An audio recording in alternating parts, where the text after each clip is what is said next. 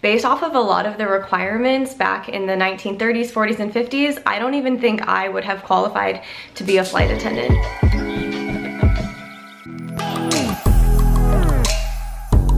Hello everyone, welcome to my channel. I'm Julia, a Dallas-based flight attendant. I've actually had a few different requests for this video about flight attendant requirements, so I thought it would actually be kind of fun to take a spin on this video and to go all the way back until the 1930s, 40s, and 50s when the flight attendant job first became a thing and what those requirements were, and compare it all the way until now. So I did a quick Google search and found some information on the very first female flight attendant. Her name was Ellen Church. She was a 25-year-old registered nurse.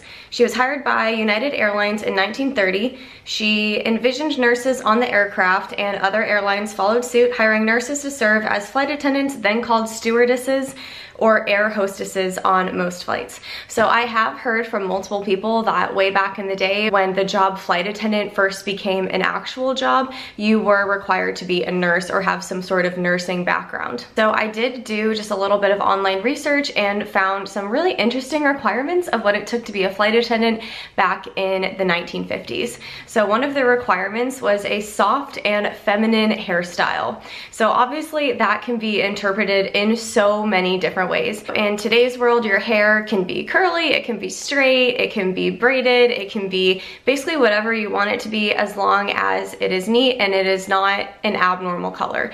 So it has to be a natural color, so blonde, brown, black, red. You can't have pink, purple, blue, all of these crazy colored hairs. That unfortunately is not allowed in the airline industry quite yet. Requirement number 2 back in the 1950s is to have delicate and flattering makeup.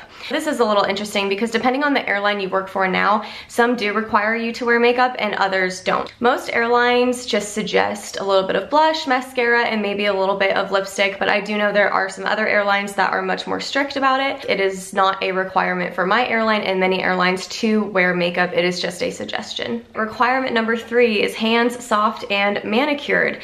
This is still a requirement, at least for most airlines. They like your hands to look pretty because we are serving passengers and it is a customer service job, so you want to present yourself well. In terms of nails, the cleaner the better. Like right now my nails are not up to par and I need to go get them done, but basically like a French manicure with a French tip, it looks really classy and really nice for the flight attendant job. Okay, this is a requirement back in the day that thank goodness is not a requirement today.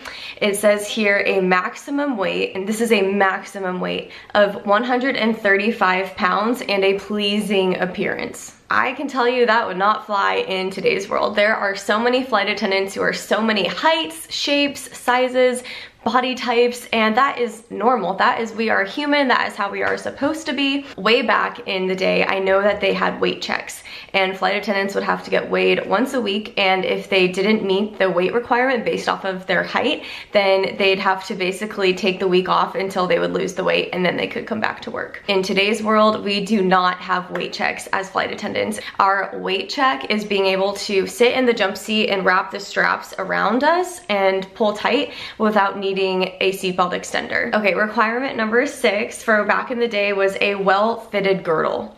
I don't even know what a girdle is. Is that like a corset? Requirement today is that you just have to be able to wear your uniform, and the uniform comes obviously in many different sizes. All right, requirement number 7 back in the day was a height ranging from 5'2" to 5'6" with a neatly proportioned figure. The only height requirement that we have is, I know at my interview I had to take my heels off, stand barefoot, and I had to reach into an overhead bin and make sure that I could touch the emergency equipment. And this is just to make sure that if someone is sick on the plane, if there's some sort of emergency where we need the equipment, we are tall enough and able to reach it quickly. And for that, I would say you usually have to be like 4'9" to 5 feet tall. This one is really funny. So requirement number 8 back in the day is legs smooth and free of hair. Female flight attendants are required to wear tights with our skirt or dress uniform, and if we are wearing pants, then we are required to wear high socks.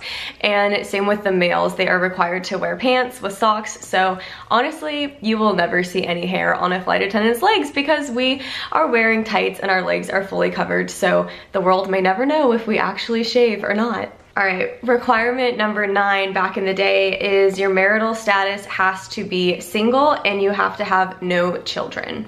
That is not a rule. You can have kids, you can be married, you do not have to be single. There are so many flight attendants I know who are married and have children and make this job work, and it is not a big deal. I think back in the day why they wanted flight attendants who did not have children and did not have a spouse was because the job is all over the place and it is really difficult to schedule sometimes, so it's really difficult when you have outside obligations as well.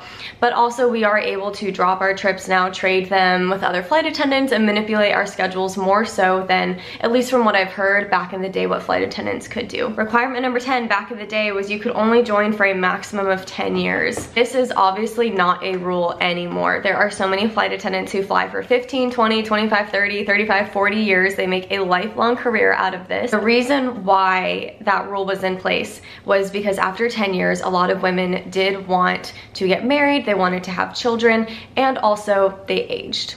And the airline industry is still very much an appearance-based industry, but it was so much more so appearance-based way back in the day, and they did not want flight attendants who looked old to work on their flights. So now I want to talk to you guys about requirements now, especially if you are considering applying for the job. This video can be very useful for you. In terms of education, you are required to have a high school diploma or a GED equivalent. You are not required to have a college education, although it does really help. I received my undergraduate degree in journalism, and then I had double minors in communication studies and psychology. Not only do I feel like my degree helped me get my job and be a better flight attendant, I think that even if I don't fly forever, it's something that I can always fall back on. For this job, it is not required to have a college degree. Requirement number 2 here says college education or 2 years of customer service experience preferred. So for me, I had the college education and I was a bit of an oddball, and I got really lucky and I'm so blessed. I was actually hired to be a flight attendant with barely any customer service experience. When I graduated from college, I worked as a copywriter intern at an office, so I did have some customer service experience doing that, but honestly, I had very little. And then I was hired on with a regional airline where I was based in Seattle, and from there, I applied for my mainline position, and I was offered that job. But if you are a person who has a lot of customer service experience and you are considering applying to be a flight attendant, I highly, highly, highly suggest that you highlight all of your awesome customer service experience.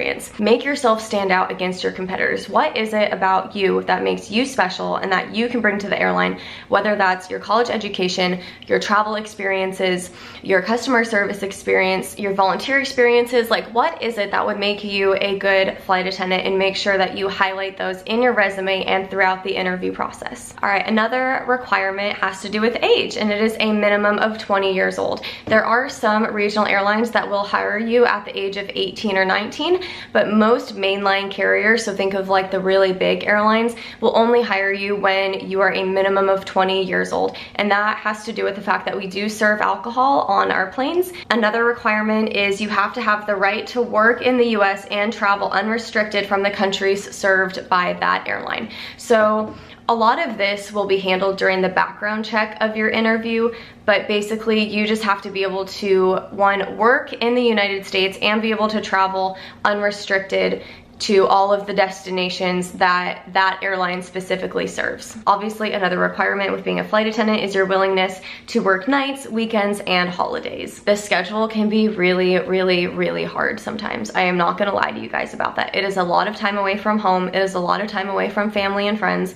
It's a lot of missed dinners, missed birthdays, missed parties, and especially when you're new like me, it can be really hard to get holidays off because that's when everyone is traveling to see their families. But it is a pretty cool experience knowing that I am helping other people get to go see their families for the holidays. And you know, with this job, you make the most of it. You can celebrate the holiday on a different day that you have off. Also, another requirement with your willingness to basically make sacrifices for the job is you also have to be willing to relocate to any of the bases offered by that airline. And by relocate, you can either commute, so you live at home and then you fly to your base the night before, you work your trips, and then you fly home, or completely relocating to that base. For me, I highly suggest that you relocate completely to your base, because let me tell you, commuting is so stressful. Flights are so full. You don't always know if you'll get on. There's always storms and blizzards and mechanicals and different things that can happen that can really make your commute very stressful, but it is so much easier to be able to get in your car and drive to work instead of having to take an airplane to work. All right, another requirement today is no facial piercings or visible tattoos. Now, most US airlines are very, very, very strict about this rule. Although some airlines are becoming a little more relaxed with the tattoo policy, most are not. So what does a visible tattoo mean? It means that when you are in your uniform, can you see your tattoo? If you have a tattoo on your wrist, can you cover it with a watch, with makeup, with the long sleeve shirt? I, for example, have a tattoo on my back, but it is 100% completely covered by the uniform, so no one will ever see it, so it's okay. As you can see, the requirements to become a flight attendant have changed a lot over the past 60 and 70 years. It's actually pretty incredible. I really enjoyed filming this video for you guys. I really want to film more videos about becoming a flight attendant and the interview process, so if you guys would like to see that, go ahead and give this video a thumbs up and let me know in the comments below. Thank you everyone so much for watching. Make sure that you subscribe to my channel so you never miss any travel tips and adventures, and I will see you guys next time. Bye.